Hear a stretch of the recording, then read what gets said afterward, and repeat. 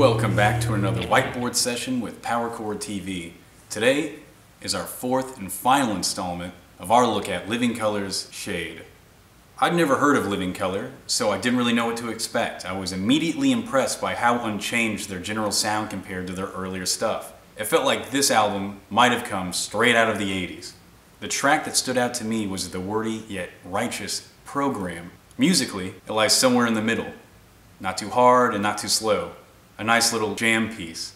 Lyrically, it stood out to me due to the message, but we'll get to that later. Program is divided into three distinct sections. A stripped down, conversation-based opening, the middle, which is the bulk of the track, and finally, an unexpected rap at the close. So where better to start than the opening? It proved controversial with the PCTV team. Fazia says, "This is a really good song, but I hate intros like that." Emily had a different opinion, stating, "I really like the beginning of this.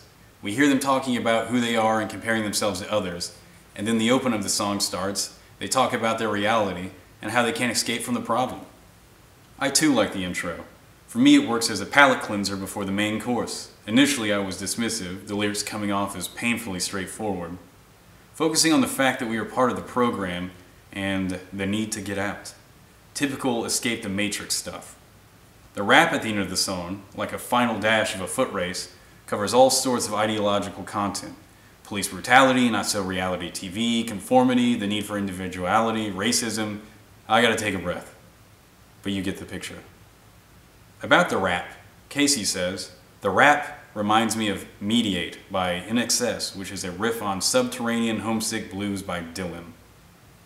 Interesting tie-ins for an interesting track.